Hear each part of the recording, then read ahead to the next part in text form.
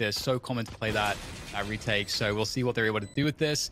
Wardell ready and waiting there with that Frenzy. Frenzy's still very popular despite the price increase.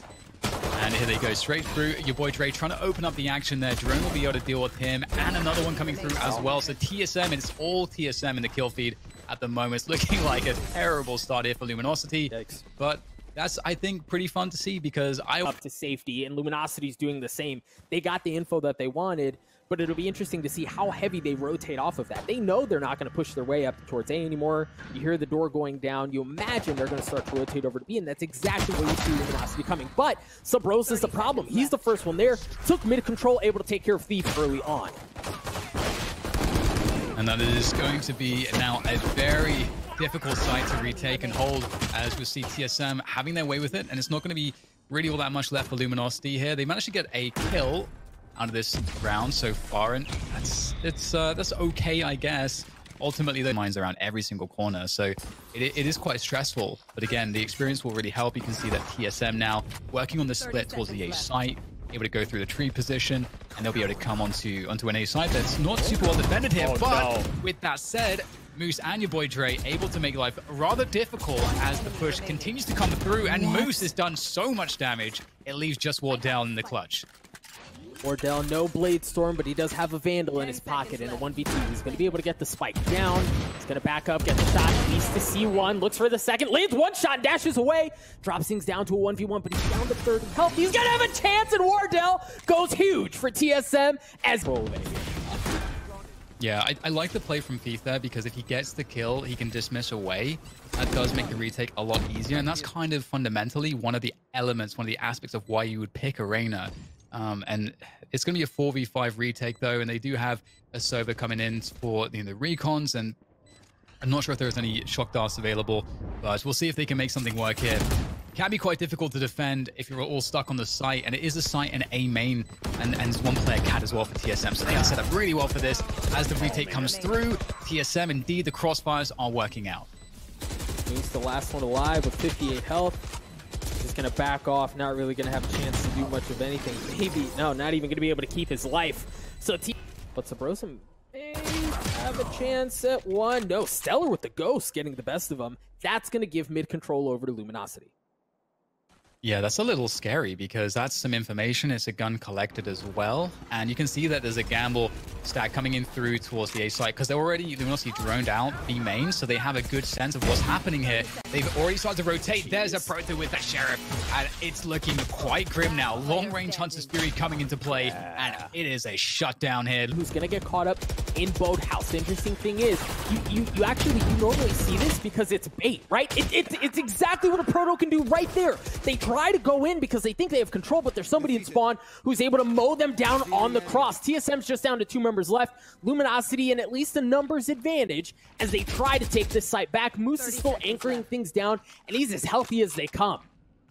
Doesn't know about Koler's position, but doesn't matter. He still finds the headshot on the reaction, and it's going to be Luminosity holding on, and that's a beautiful, beautiful round again. And man, it's just towards A. There's that paranoia. It looks like they might try to swing with it. Just enough to get some room and have Thief post up and run. Nice trades coming through there, and there is actually some presence here on Catwalk. You can see that already Thief is feeling it. He's worried about it. Subroza's there. The push from hazed and B main is not going to work out, and Luminosity looked like they were getting pinched, but again, they just understand what's going on, and they are expectant, and they deal with it beautifully well. Thief picking up another one, and TSM get totally... Yeah, I'll be interested to see what TSM plan to do here. They do have some ultimates available, but look at Thief go. That's great stuff again from Catwalk. The aggression works out so often for Thief. He's so confident, and you can see exactly why he's been placed on that Reyna. He gets the opportunities to take those fights and back away if he needs to with the dismiss. Wardell actually decides to pull out the knives in the 3 versus 5, knowing that a buy is in store for them in the next round. They still want to make this one hurt, though, for Luminosity. And we'll have to see if Wardell can catch something. But look at the discipline here from Luminosity. They are not putting anything to chance once again, just holding their ground. They got a 5 versus 3. They don't have to do anything special. This will be interesting. Yeah, there's that swing. Oh, well, you didn't even really have to because Thief is just playing out of his mind. He gets 4 that round. Stellar gets the last one. A flawless round from LG. Early mid play. And, oh, there we go. Thief, he wanted to switch things up, but he gets caught. Color's going to use that 100 Furies one. He's going to be good for one as Stellar drops. Drone dropping as well as Moose goes big. He goes for two, give him the third as he takes full control of the middle of the map and puts odds back in Luminosity's favor. Oh no, this is it was looking so good initially for TSM, but it's all fallen apart.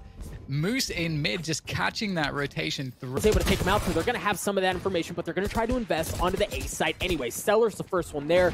He's going to take care of Subroza as Thief continues to push the matter. Dre and Thief get one apiece. TSM down to 2.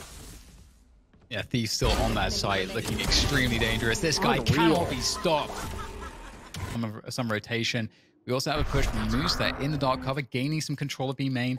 Doesn't realize there's 2 players here though. About to find out, and there goes the swing. Oh, that was close to a double. Fortunately for him, it will be denied though, as we get a very forward position from Subroza as well. What a great switch up coming through from TSM. You have the lockdown as well coming, so that should secure the spike plant here. Luminosity must retake. Subroza's got to go big here because that's where that retake is going to be coming from. Thief able to take care of them. They're going to use the neural theft as well as the spike goes down. Now it's on LG in a 3v3 to try to create some space and try to get on there. But Wardell holding fast, takes care of Stellar, but Pro comes in from the side. It's just down to Thief. Thief, who's been an absolute madman for Luminosity with the opportunity to do it yet again, and hazed stops it dead in its tracks. Yeah, it looks like they're going to still try to force the issue. It can reset out, but they're going for it. They are confident. Yeah, man. Color's gotten pushed back pretty badly. Yeah, he was super weak. He's going to drop at the hands of Stellar. TSM going to be forced to try to get this retake. And the difference is here, TSM can't comfortably move in through the middle of the map because of where the rain is. So if they swing that way, there's the Thief is on the other side waiting to give them the business. That forces them to be pseudo one-dimensional in how they try to take the site back. Yeah, it's funny. It's like TSM are going to be receiving the same medicine as they dealt out in the first pistol in this series. And here it comes. Luminosity able to defend quite nicely so far.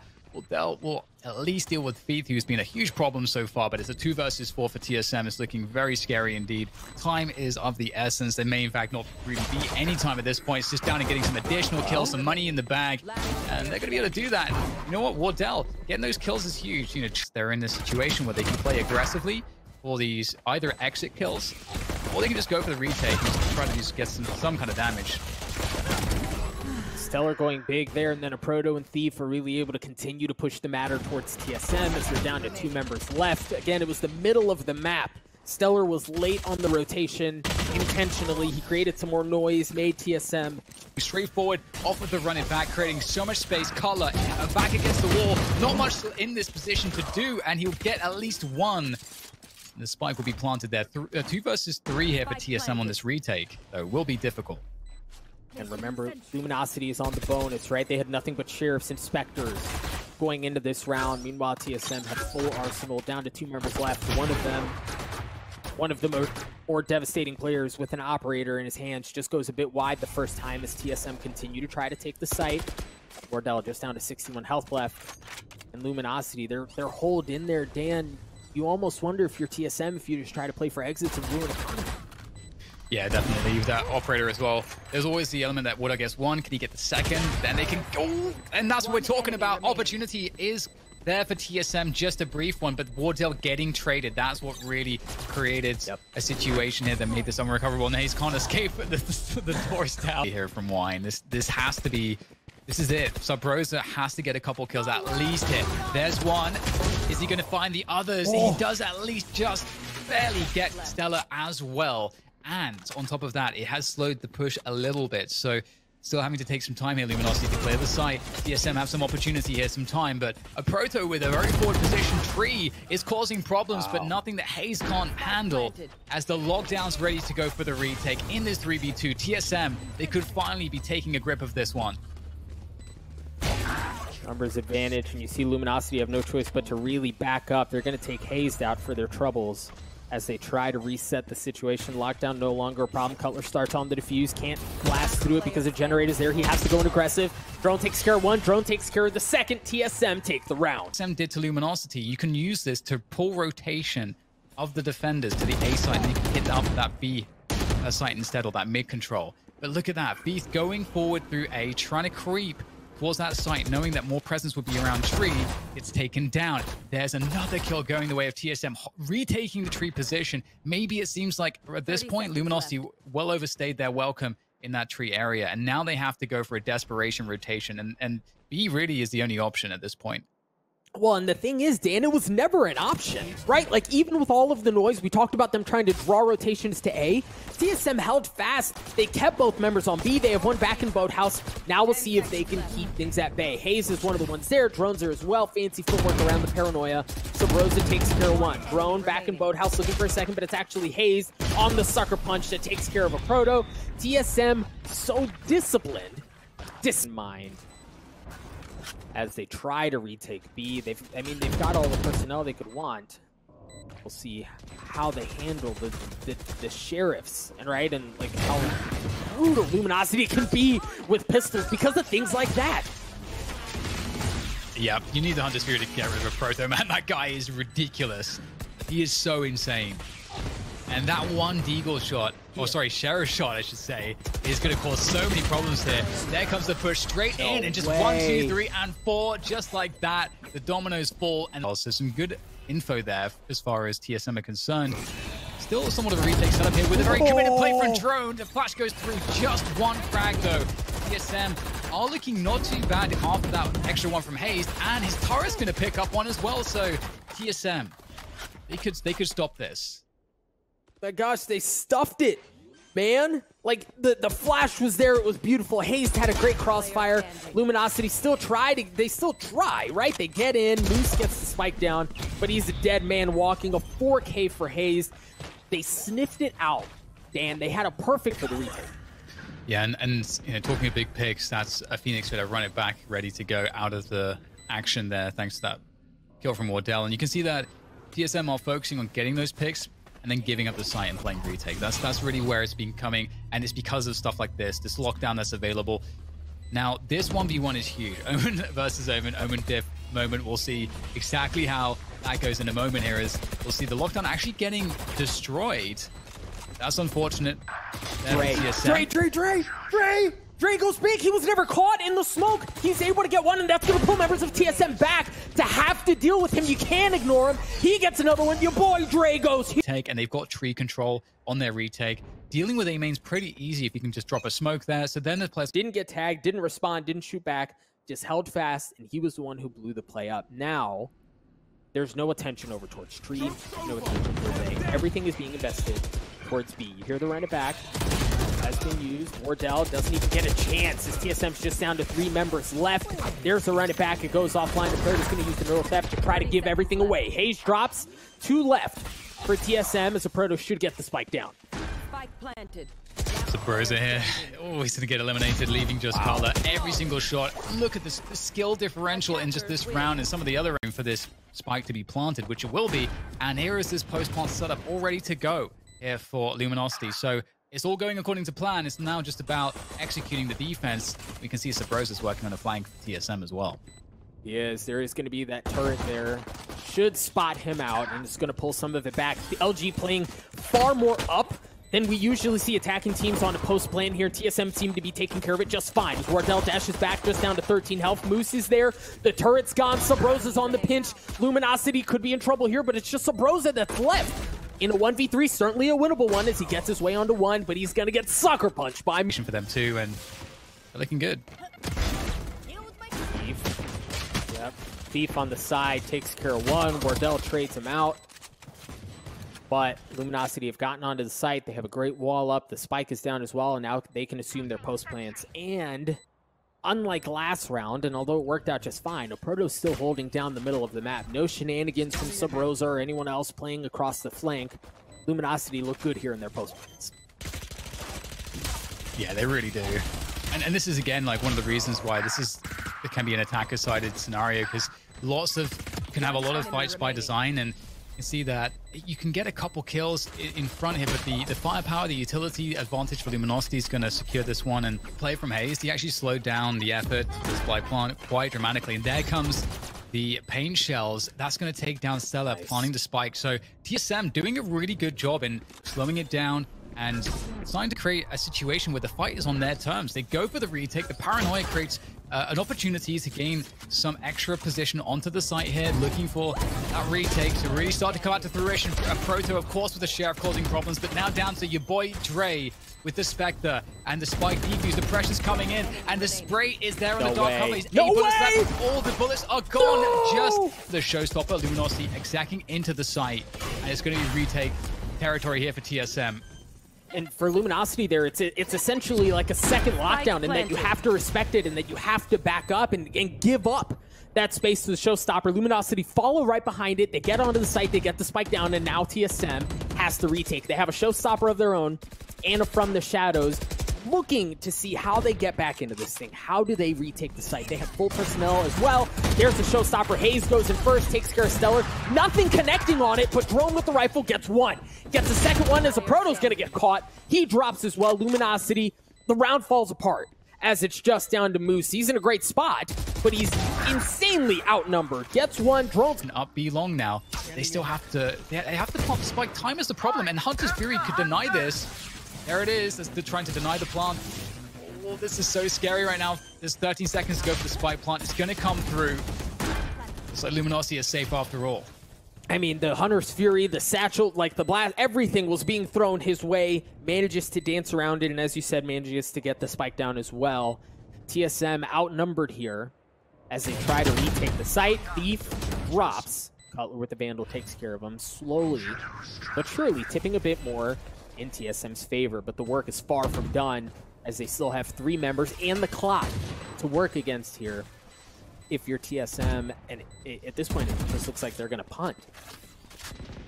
Yeah, definitely trying to keep hold of that operator and keep that economy in shape. Oof. And again, it's worth reminding everybody, this is for a qualification spot to Masters. So there's a lot on the line with this, a lot to deal with still.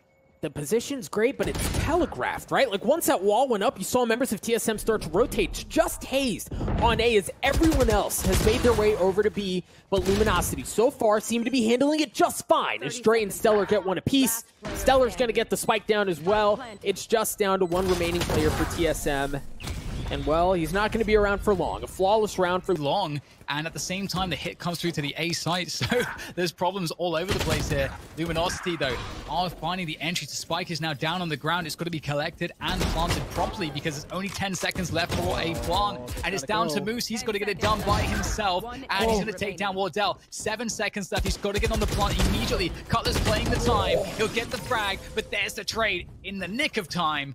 It's looking like TSM could be on track for that. They are looking to fight here for B-Long once again. I like that they are not giving this for free. I think that would be a mistake, and it's going to pan out here very nicely. I mean, there's at least 1 kill. Still Subroza in a forward position, down to 7 HP. Still has some assistance here from Drone. The pressure is still on. At the same time, TSM have forward presence on the A site, so they have a good sense of what's happening, but there is a flank coming through. Kitchen also at the same time. This is so scary. Subroza eventually goes down, but Aproto, he could be the X factor for Luminosity in this round. Dude, Aproto's gonna blow it up. Man, he's got him pinched in. Drone's a sitting duck here. He's alone. Yeah, he has the showstopper, but he's gonna have to go absolutely nuts to pull this thing off.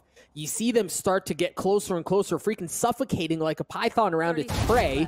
Drone there, Drone 1, Drone 2. He's already got 3 on the round, looking for the 3rd, spots him, pushes him back. TSM starting to rotate. They're starting to get their members over while Drone continues to buy time. Luminosity, the spike is down, and it's alone. Aproto wins the duel. He's got to get the spike, but he's going to walk potentially right into the lap of a member of TSM. They're going to be pushing it from different fronts. Wardell's going to get pushed back. Aproto has to go. He has to go now. He's going to try to get the spike down. Meanwhile, Hazed on the flank, right in the back, takes care of him. What a round. To be either pushing B-Long right now when he TP'd, or they're going A. Now TSM know precisely what's happening. He's just hitting the shot, and there are some shots from Subroza, knocking him down, and it's looking fantastic here for TSM. The wins in Aproto in kitchen again is causing problems with his utility. This can be very, very problematic. Oh no, Aproto caught in the side, not expecting Subroza up the tube. And that's now TSM in a great position for this retake. 5 versus 4. There is a res available. Of course, you know, Proto is not within a resable. Oh, hello. He's playing behind the wall. That was not expected, and that could make the difference here. Can Luminosity down to 2 members left. The TSM's 2 members that remain are certainly very weak. Make this a 1v1.5 as it drops down to a 1v1, and Moose goes nuts. He gets 3, wins the round for Lu. Was the A side here, trying to explode onto your boy Dre. Paranoia is pretty good, not finding the connections he wanted immediately. It's a little bit messy, but aproto is just cleaning it up quite nicely, putting on a clinic with that classic. And the spike will go down on the A side. So TSM 2 versus 4 here. It's going to be tough, but it's a pistol. The ghosts are out, and the ghosts truly are out. And Proto is going to just delete Cutler, and there's not much left there. Poor timings for TSM, and that's Luminosity off to a good start.